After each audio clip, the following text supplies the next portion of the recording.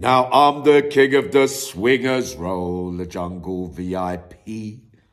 Good afternoon from Yummy B TV. Wishing you all well. It went my way today after yesterday's drama that didn't go my way. I woke up this morning and I said, you know what? You're going to get the device today, Yummy. And lo and behold, you got the lovely Keely down there. He took me through all the procedures and sorted it out for me. I love you, my little angel, your proper stuff. So let me know the sound, the quality, the picture. I'm beginning to think, I looked at some of the videos earlier when I was walking back about it. It makes me look even more uglier because the picture's clearer.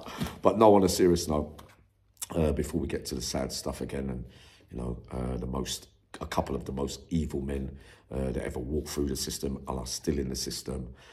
It's great to get that bit of the job done before we move on to the next stage after that. So a bit of progress now over the last few weeks, listening to you all about the volume and the sound of finally getting the job done. Right, we go back to Britain's most evil, sadistic, horrible killers, probably serial killers. We know one of them is, I believe, that Mark Dixie, the murderer of the lovely little girl, Sally-Ann-Bowman. This one's really, really deep.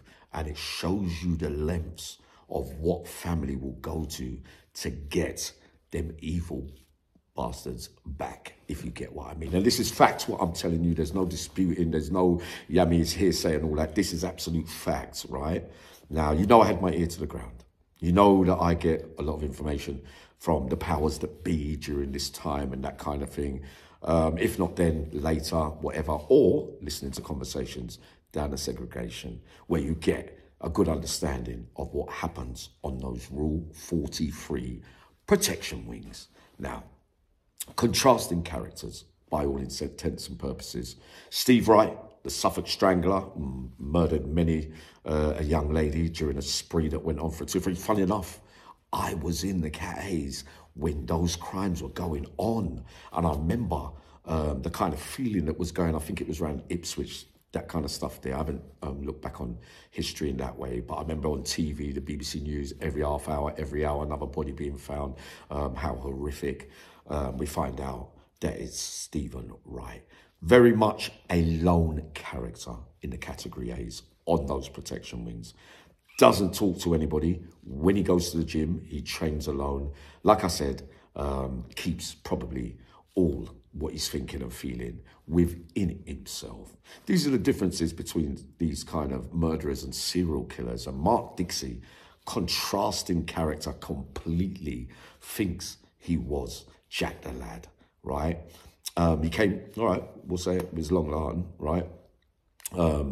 Hyper, aggressive, reminds me a look, because I haven't met Peter Tobin, that serial killer, another monster from Scotland, but his behaviour reminds me a bit of Peter Tobin. You know, when the camera's in front of him, he fights back, you know, with that evil presence, without accepting himself that he's evil, or probably doesn't even know, and probably thinks it's normal. I don't know, right? But Mark Dixie had 2 fights, I believe, on the football pitch, right? One of them he won, one of them he was losing, right? So this is a man who, you know, on those protection wings can scare a few of those other Rule 43 protectioners, what they're in for and all that. There's weaker on that wing, so he could use his aggression and his personality, so he thinks, and his character to frighten some of those men. So he will train with 2 or 3 men, that kind of stuff, right? Now, with those fights on the football pitch, I'll tell you today that he's always arguing with the referees, but I did that kind of stuff. So I'm falling out with teammates and that kind of thing. So I know about the 2 fights that happened during those gym sessions, right? The other thing as well, and this is a real deep bit, you know, and I was feeling a bit funny about doing it. Now, his victim, Sally-Ann-Bowman. Now, many of you will remember this case, right? Lovely, beautiful girl who had a lovely boyfriend and who had a whole future in front of her, right? About 40 minutes before the crime with Sally-Ann-Bowman, he tried it on another lady, but she was lucky and she got away. What was going through his mind that night? So that tells me that there has to have been other murders before that. I haven't checked to see if he did get any more charges or anything like that. But Sally-Ann-Bowman, not so lucky. But did you know that the victim's mum, greatly so, I say, what a sad, when these things happen to families and they relive what their loved ones or their next of kin or their daughters and sons could have been going through on them last moments before they died. It is heart-wrenching when they got to lie there, when they know that they was helpless and there's nothing mum and dad or families could have done anything about it. Do you see what I mean? This is absolutely fact that she tried to get a job as a visits canteen lady in the Cat A's so she could go there and do the job on him herself. How sad, and how rightfully so. During that time, if she would have phoned me or I would have had contact, not laughing or anything, I would have done it for her, because it's easy. You could have easily gone on protection to get some of those monsters for other things, especially when you know certain crimes, like the proper convicts, when they see that kind of stuff on telly, it kind of, you know what I mean? It's not like we're better than them kind of thing. It's just a certain crimes just sicken certain men, you know, with weaker targets and sexual desires and that kind of stuff. But Mark Dixie thinks he's something, he thinks he's something, he really thinks he's hard. You know what I mean? He pushes his face up in front of staff and wants to have a go. Like, you know that he could never do that on a normal wing. Did we also know that one of those days you came through the Suffolk Strangler cell where you was trying to bully him, and he put you in a bear hug and let you go, but you come unstuck there. You know, not being funny again, but that actually took place too, because when he came through the door, Stephen Wright went like that without even talking, because he knew they must have had some little thing beforehand, and he might have been expecting him. You know what psychopaths are like anyway. They probably got six senses to know. Well, I had those senses as well, but I wasn't a psychopath. But what a lady.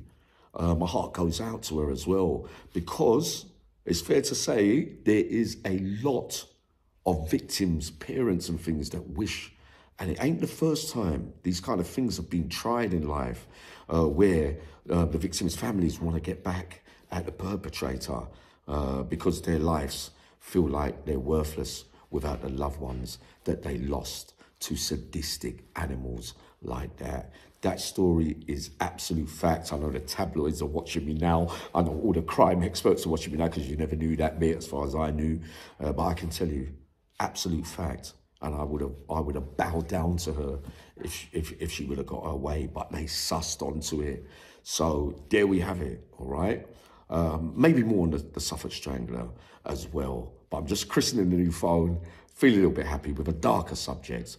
But those are two insights to two of Britain's worstest killers. Sending loads of love to you. Hopefully be back up later on.